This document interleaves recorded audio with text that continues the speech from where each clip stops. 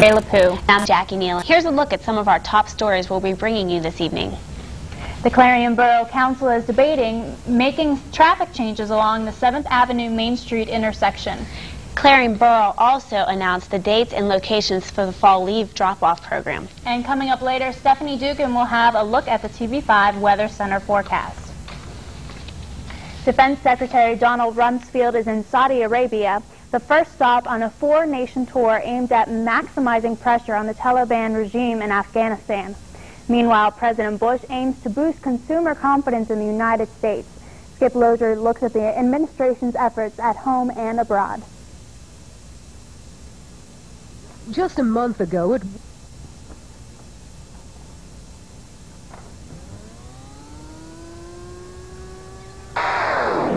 The president is facing a two-pronged problem: how to make this country safe from terrorism, and how to keep this economy from falling further into the doldrums. It's been a difficult 3 weeks for first graders at PS 130 in Lower Manhattan. Their school was choked with smoke from the terrorist attacks. President Bush tried to reassure the children. This is what a great country this is. And the best way to realize this country is to learn how to read and write. During an earlier meeting with business leaders, Mr. Bush calls for aggressive action to boost consumer confidence. Believes that we ought to have 60 to 75 billion more dollars of stimulus. Meantime, the president says he will not block a move in Congress to make those who screen airline passengers and luggage federal employees. We think the American people expect no less, and we will deliver no less in this bill. Defense Secretary Donald Rumsfeld goes to Central Asia, traveling to Saudi Arabia, Oman, Egypt, and Uzbekistan. He's hoping for help to beef up intelligence efforts. While many in Congress disagree, the Secretary of Health and Human Services says the U.S. will not be caught totally flat-footed if there's a chemical or biological attack. We are prepared to respond, but there is much more that can and should be done to strengthen that response. Others contend a chemical or biological attack would simply overwhelm the nation's hospitals. Senator Robert Byrd. They're unprepared to handle large numbers of critically ill patients. And many in Congress say a lot more has to be done to make the U.S. safer. In Washington, I'm Skip Lozier. Back to you. There are potential changes in traffic patterns for Main Street. At the Clarion Borough Council meeting last night, Councilmember Earl Zarepos proposed that 7th Avenue be changed to a right-turn-only intersection. The reason for the proposed change due to the difficulty drivers are having pulling out onto Main Street. Yet some of the local businesses are afraid the proposed change will affect them. Other council members are afraid the possible traffic pattern change that could result from the 7th Avenue proposal. That wasn't the only issue discussed at last night's Borough Council meeting. Several other issues were brought before the council. With a wrap-up of the events is TV5's Mark Despotakis. Neighbors in Clarion Borough will see new parking meter rules on Main Street beginning this December. That was one of the first orders of business at last night's Clarion Borough Council meeting. Council approved a request from the Clarion Area Business Association to allow shoppers on Main Street to park for free from December 10th to January 1st. But starting on January 2nd, the plan to double parking fines from $1 to $2 will go into effect. We don't put money in the parking meters in town to make money. That's not our goal. Our goal is to create a turnover so that there are more potential parking spaces. Skateboarding is back in the news. Council discussed the possibility of confiscating skateboards from those riding them on Main Street. No official action was taken, but the plan could call for confiscating skateboards for up to 6 months after repeated offenses. Trick-or-treating in the borough at 8 p.m. on October 31st. If you wish to participate in those events, the Clarion Borough Public Works Department is moving, and in the process of moving, they have come across surplus equipment. Borough Manager Carol Lapinto announced that the sale of the equipment could come at the end of this month. And if you would like to see any of that equipment before the sale, contact Borough Manager Carol Lapinto at the Clarion Borough offices. In the newsroom, Mark Despotakis, TV5 News. Many Americans already nervous after the September 11th attacks were a little edgier today after a passenger cut the throat of a bus driver. 6 people were killed, including the attacker, when the Greyhound bus crashed near Manchester, Tennessee. Federal officials say this appears to be an isolated incident, not a terrorist act. But as a precaution, for much of the day, Greyhound shut down bus services nationwide. Eric Phillips reports from the scene of the crash.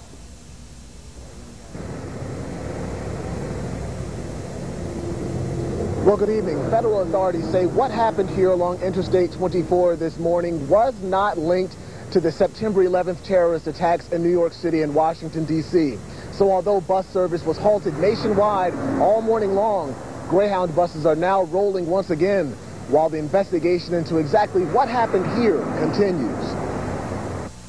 Although some were proceeding hesitantly, passengers began boarding Greyhound buses again this afternoon, still fresh on their minds, the crash that happened early this morning in Tennessee. The bus was traveling from Louisville, Kentucky to Atlanta, Georgia. Authorities have gathered some of the details of the events before the crash. They say one of the 38 passengers on board began asking repeatedly, "What time is it?" He asked a female passenger to give up her seat, and he began to question the driver about the route he was taking. Then he used a razor or box cutter to slit the throat of the driver. The assailant then grabbed the steering wheel, causing the bus to plow through the median and into opposing lanes of traffic before flipping over. 6 people are dead. The assailant was killed, and we don't know his identity, but authorities say he was carrying a Croatian passport. Bus service resumed this afternoon, with Greyhound's president declaring it safe. The officials have assured me that they believe this tragic accident was the result of an isolated act by a single deranged individual. The driver was taken to a local hospital along with 32 others. He's said to be in stable condition. We're told the bus driver was in good enough shape this morning after that crash to actually crawl out of the bus and go for help. And again, Greyhound officials are saying it's safe to travel on the buses, but they realize some may be a little apprehensive about that. And so just for today, they are offering full refunds to ticketed passengers who are planning on taking the bus today. In Manchester, Tennessee, Eric Phillips, back to you. With fall now upon us, the leaves have begun to pile on local lawns. The leaves have left local residents with covered lawns and no place to discard them. With the burning of the leaves discouraged, the Clarion Borough will be holding another leaf drop-off this year to deal with the fallen leaves. The drop-off will take place between October 1st and December 1st on Liberty Street. Only borough residents are allowed to make use of this drop-off program. The attack on America that occurred on September 11th have left many, including local residents, wondering what terrorism is and how the U.S. should fight this new kind of war. Clarion University will hold a panel discussion to help residents and students understand the local complex issue. The gathering will focus on understanding terrorism and the U.S. response. The public forum will be held at 7 p.m. tomorrow night in Hart Chapel. The event is free and open to the public.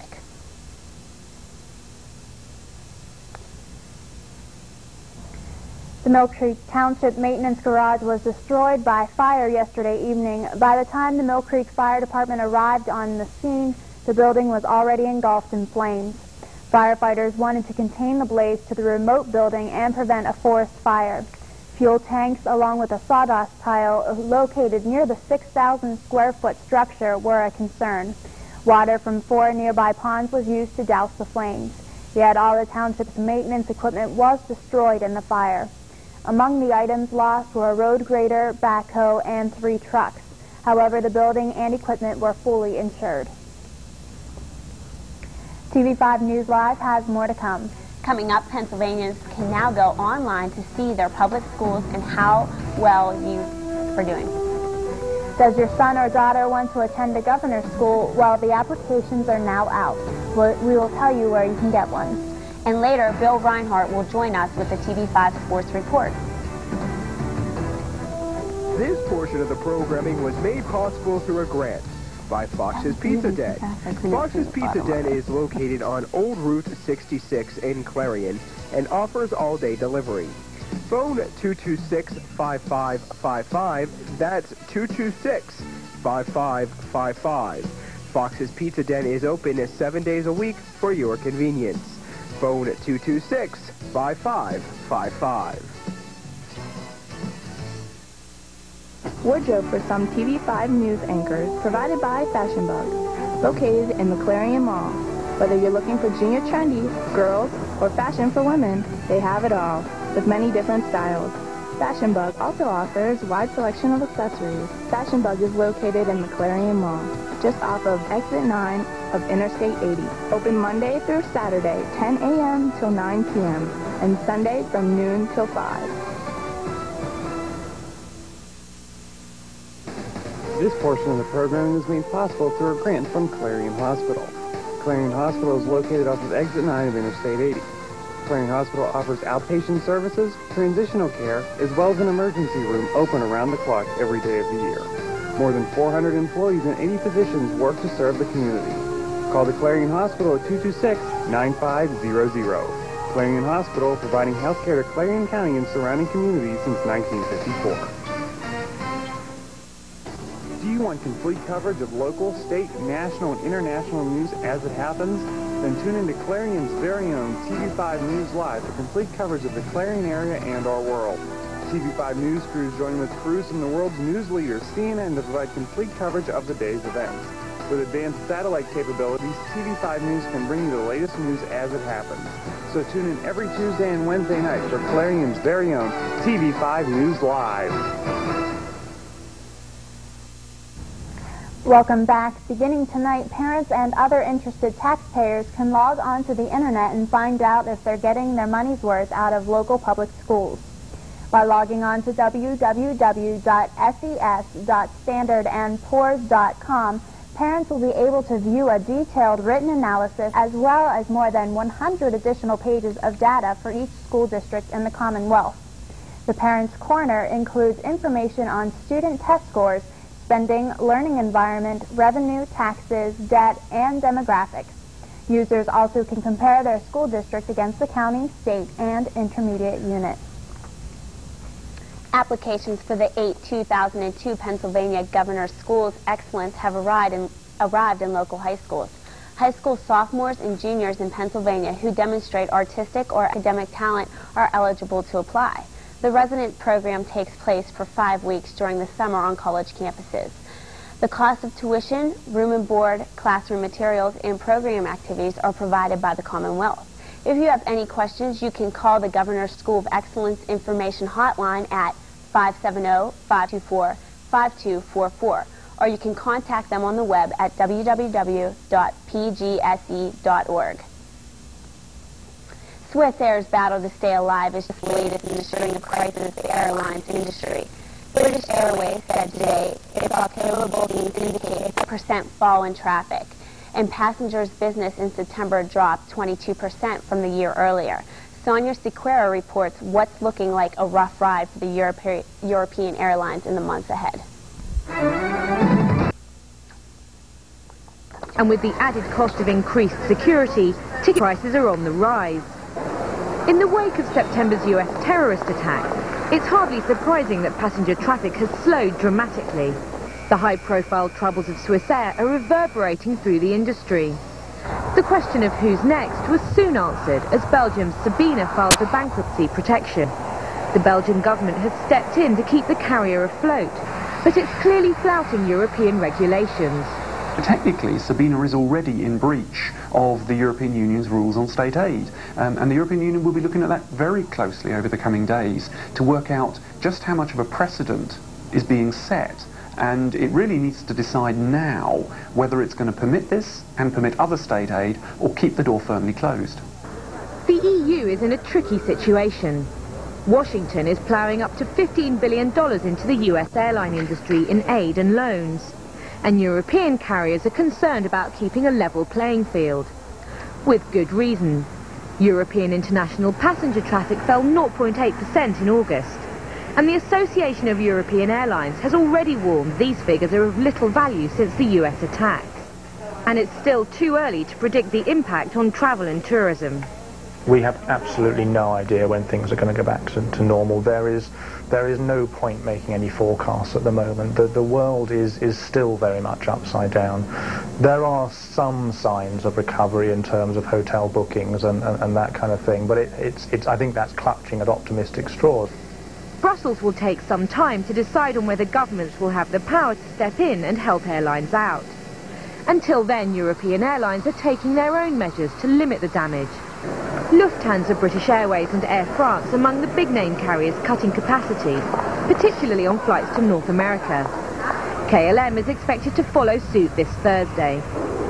Sonia Sequeira, CNN Financial News, London. Stocks soared today, boosted by a triple dose of upbeat news, including some better-than-expected economic data. News of a U.S. government economic stimulus package worth up to $75 billion. The Nasdaq Composite Index closed the session up about 88 points, while the Dow Jones Industrial Average finished today's session up about 173 points, adding to Tuesday's 114-point rally generated by the Federal Reserve's half-point rate cut. The cut brought the federal funds rate, the interest that banks charge each other on overnight loans, to a near 40-year low of 2.5%.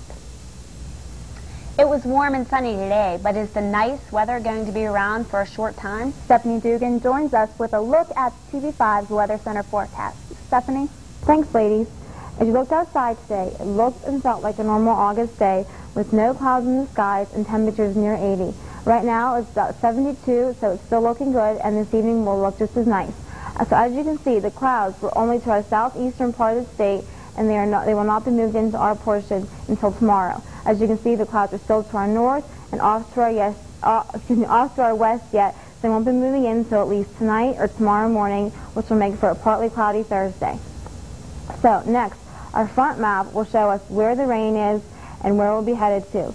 So there'll be no clouds or rain in the forecast. The rainy weather will come along with a high-pressure system that is moving in and will bring us cooler temperatures starting tomorrow and into the weekend. So the rain will not be here until Friday, but a partly cloudy Thursday will still leave chance for showers. So your Thursday looks like a partly cloudy day with highs only in the lower 70s is still fairly nice. As you can see, the low pressure system will be moving out, and the high pressure system will move along into the eastern portion of the nation, which will bring us our clouds and our cooler temperatures for the weekends, and also our rainy Friday and a partly cloudy Thursday. So throughout the 5 days, it's going to be still fairly nice tomorrow with high of 72, and your Friday showers with a high of 59, your Saturday and Sunday both in the lower 50s at 52 and 55, and Monday sunny but cool with a high of 55. So get out there while it's still nice while you can, and that's all I have from here. Back to you, ladies. Thanks, Stephanie. Since the attacks on the U.S., an international crackdown has frozen tens of millions of dollars possible terrorist assets in the U.S. and overseas banks. Lisa Barron reports that the worldwide freeze is just part of the prolonged campaign. Bin Laden. 12:01 this morning. The September 11th attacks, though, unleashed a global offensive against money laundering, with many countries in Asia taking unprecedented steps. We've got the same mechanism, but what we'll have is a new political will to pursue it. What has always happened with money laundering and issues of that ilk is haven jurisdictions have arisen. So you have situations with offshore jurisdictions that have not been cooperative. The Philippines was among those named by the International Financial Action Task Force as not cooperative. Then, last Saturday, the Philippines enacted an anti-money laundering law, giving the government the power to freeze funds thought to come from illicit sources.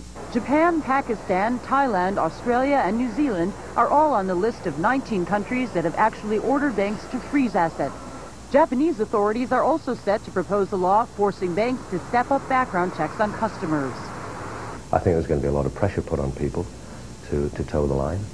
To take action. I think there's going to be a lot more resources put into it. It's one of the key areas where you can fight terrorism and organized crime. Singapore is also conducting daily surveillance of its financial markets to guard against illegal trading activities.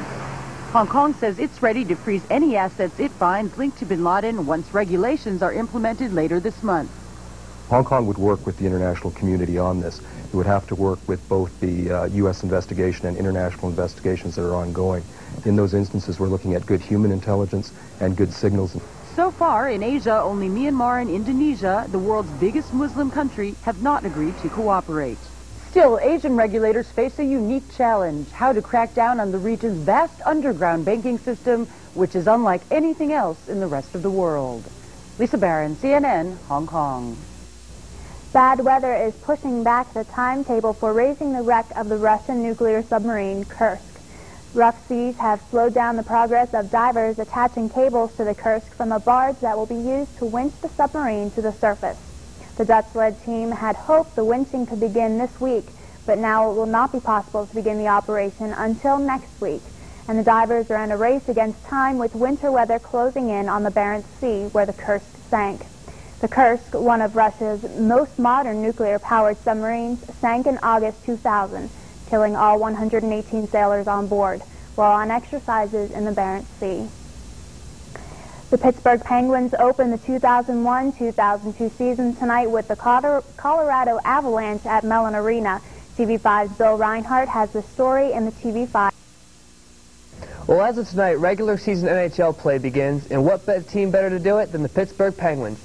The Penguins kick off their 35th anniversary season as they host last year's Stanley Cup winners, the Colorado Avalanche. Overall, the Penguins are 15-13-6 in home openers, but only 1-3-1 in the past 5 years. We are here with Mario to tell you all about it. Well, obviously it's going to be a special night to remember the people in New York and Washington and here in Pennsylvania. So I think that the organization's got a little something planned before the game and just in memory of the people that we lost. Is that something that'll give both teams, you guys, a little more emotion? I mean, that happened with the Steelers last week. I know you're going to have fans in the white shirts. And yeah, I think it's going to be special for everybody here in the building and people watching. So I think it's going to make a big difference. There's some drastic change in the locker room here. One very big one. How long does it take a team to begin to feel what kind of chemistry you have, what's there, what isn't? I'm not sure. It takes time. Every time you make big changes, it's going to take time for the team to adjust.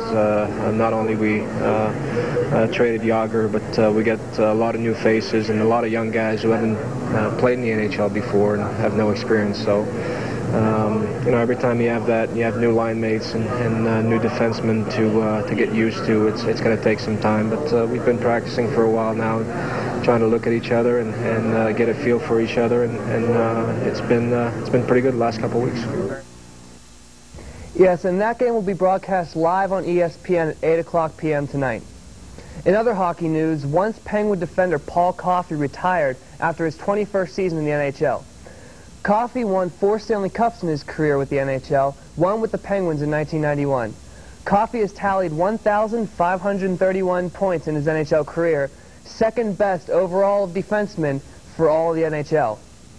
And with only 5 games left in the season, Barry Bonds is still stranded at number 69 home runs, just one short of Mark McGuire's record at 70. In Bonds' last game, he went 1 for 2 and spent most of the game looking around at the strike zone and not directly at it. That's all the sports we have for Wednesday. I'm Bill Reinhart. Now back to you, ladies.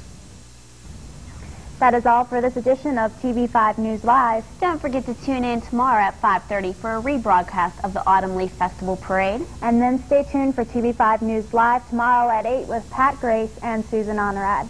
For TV5 News, I'm Carrie LaPoo. And I'm Jackie Nealon. For everyone here at TV5, have a good night.